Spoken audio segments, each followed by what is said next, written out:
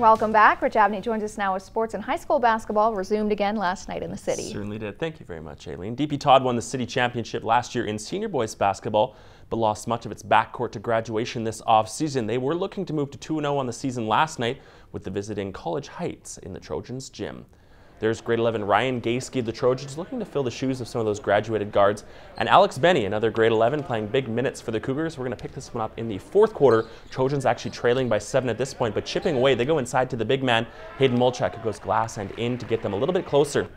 Then his brother Joel Mulchak's going to take the pass here, go baseline and elevate at the hoop, laying it in and getting DP Todd to just within a few points. Now, the lead down to 1, but Isaac Goodrich is going to find Merrick Cutler, who fires from beyond the arc and buries it. He was a killer from three-point line last night, extending the Cougars' lead. DP Todd, though, keeps coming. Again, though, Cutler takes a bounce pass from Benny, calls his own number from long range, splash, the lead to 4 again. Now just a 1-point game with 30 seconds left. Mulchak's going to get a steal here and fouled in the process of shooting, so he's going to go to the line to try to tie the game. He makes one of his 2 shots here, as you see, tying it up, and we're going to overtime. In the extra frame, the Trojans use their size over and over. This time it's Anthony Majadovic who gathers the loose ball and gets the putback.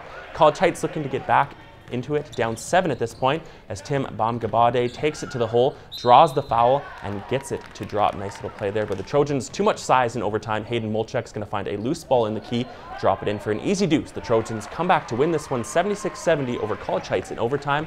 Here are both teams talking about what happened in this one. It's just a mental game. It's the start of the season, and we're just going to try to get into it, right? And it's no big deal. I think we can come back next tournament, or if we face them then, and just try our best and try to stay in it mentally. I think we came out and proved to everyone that we're like we can win some games and we can come close with the big teams. We were panicking too much, and it felt good like when we came out in the third and fourth quarter, how we just kind of slowed the ball down, kept it to our pace, and tightened up on our defense. You can't win all the time, so you still got to give it your 110% every minute of every single game possible, and you can't just go out and slack it like we did in the first 2 quarters.